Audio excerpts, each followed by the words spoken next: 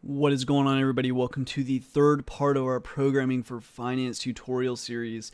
In the last part, what we did was we started building our own algorithm here, and I'll just run through it really quick. First, you have the Initialize method, and basically this method and how this works is all the code that we put underneath this define with one tab over, basically, or at least one tab over, will run as a part of this define initialize. Okay, so this initialize method, everything that's one tab or more over is a part of this until we define a new method. So with the initialize method, this is a method that runs only one time. It's the initialization, right? And the only thing we're putting in there right now is we're just defining the security that we're interested in trading. From there, we come down to handle data, and handle data runs once per iteration of time period. So since we're doing daily data right now, this runs once a day. And at once a day, it calculates what's the data, it calculates the moving average, and what's happening here is we're defining a new column, basically, or actually this would be a series, and it's a series based on the data frame, which is a pandas object. So again, if you don't want to know more about pandas, I do have tutorials on pandas. But what's happening here is we're redefining, and we're just defining MA1 as equal to the data for the context.security, which is the SPY, and we apply with dot a moving average of 50 to it. And then we do exactly the same thing again, only with a 200 moving average. And then coming down here, we define just some basic variables that we're going to be using each step of the way. So with that, let's go ahead and create our actual algorithm now. So come on down, add another enter here. And what we want now is the actual logic for our algorithm. So the logic is, again, if the 50 crosses up above the 200, that signals that price is moving upward. And if it crosses below, that signals that price is moving downward. So what we can do is use an if statement. If you're not familiar with if statements, I have tutorials on those. I also have tutorials on the elif statement as well, so check those out if you're not familiar. But basically, they work as they sound. So you ask the question if, and the question is if the MA1 is greater than the MA2, that means we want to invest, right? Well, not quite, because basically we only want to trade at the point of crossover, and we would only do that if we're already not invested. So we need another bit of logic here. So if this is the case and we're not already invested, we want to do something. So we'll add literally an and here. So if MA1 is greater than MA2 and our current underscore positions are equal to 0. So if we don't have a position, we're prepared to invest. So if all of this is the case, we'll hit enter, and then all the code here is contained within the if statement. First, we want to know how many shares are we going to buy. So like, how much can we afford? Well, as I was saying before, with these three variables defined, we can take cash divided by current price, and that's how many shares.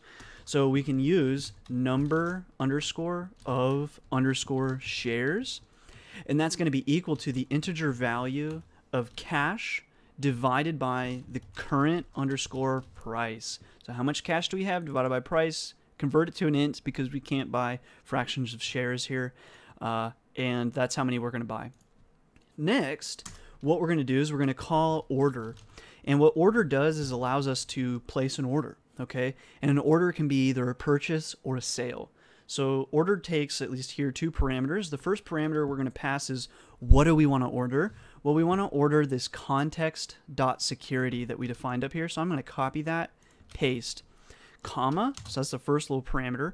The next parameter is going to be how many, right? So if you were going to buy 50 shares, you would put a 50 here, or a plus 50.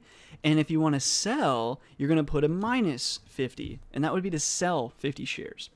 But we want to go ahead and buy whatever that number of shares is that we calculated, so we're just going to copy and paste that in there. Next, I'll just show you how you can update this log. You can do something like this, log.info, and you can just add some info here. I'm just going to say buying shares, okay? That's good enough, and it'll pop up in this log here, or when we go to run the back test, we also had that like log user interface. It'll pop up there as well. So we've done that. Now, that's to invest. But what about to, let me come down here. What about if we need to sell? So then we're going to use the elif statement. Again, I have tutorials on elif, but basically the elif is the combination of else and if. So this question will only run if this question is false. So elif MA1, so MA1 is less than MA2. This means it's trending down, or at least appears to us.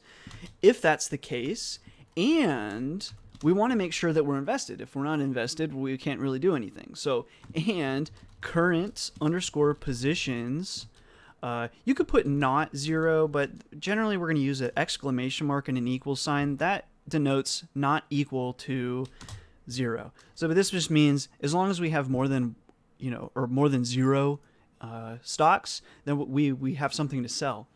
So then what we could do is we could do the following. We could say order, and again we could order this context.security that we defined up here as the SPY.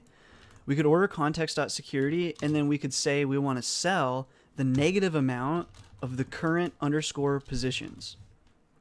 So that would sell all of our positions. But there's a little bit more of a Pythonic way to do this, and you can use another command instead of order. This would work, but instead of order, we're going to do order underscore target. And what this does for us is allows us to set a goal, basically. And so in order target, again, we can use this context.security that we defined up here as the SPY, and then we can set our target. We're going to say we want the target to be that we have 0 shares. So we'll set that target, and then we'll go ahead and update the log. We'll say log.info, and then we'll say selling shares. That's it for our algorithm. Now I want to add one more thing before we run that, and that's going to be this record. Or record. So record, and what goes into record is up to 5, just anything that you want to track, and it will show it in that little GUI right underneath performance, basically. So the things that we want to record, you'll just define them as what you want them to say basically on the graph. So on the graph would be, we want it to say MA1 because that's what it is. And we'll say literally MA1 is whatever the MA1 is, okay? So this is the graph name. This is the actual variable that it's representing. And then let's add some spaces here. MA1 equals MA1. Then we're going to say MA2 is equal to MA2. And then we're going to say price is equal to whatever that current price is right here that we defined. So I copy that and paste. And that's it. We've got the algorithm, and we're tracking 3 out of the 5 things we can track. Let's go ahead and just hit save here. You can hit build algorithm here and it'll pop up here, but I want to run the full back test. So leave this as daily. If you want, you can change it to minute, but it's going to take a long time. So I'm just going to run the full back test on the daily data.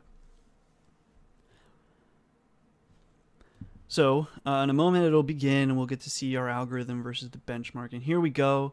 We're starting, and you can see where we've made, like here, you can see here in this custom data, that's the stuff we put into record. And you can see here that was the first crossover here where we sold, and you can see that our algorithm flatlines here. That's because we sold out, right? So our portfolio value is the same there.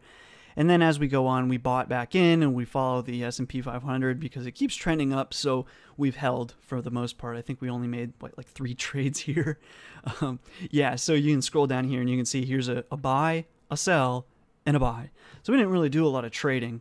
But at the end of the day, our total returns were 60.6 compared to the 80% of the SPY, which again is the S&P 500 Spider Index Fund.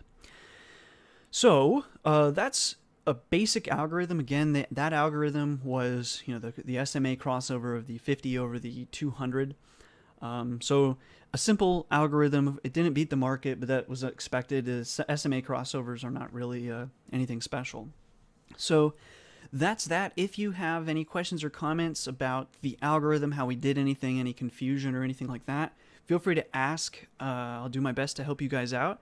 As we move forward, we'll be doing a lot more complex strategies. So if you're already falling behind here, definitely want to solidify your understanding before we move on.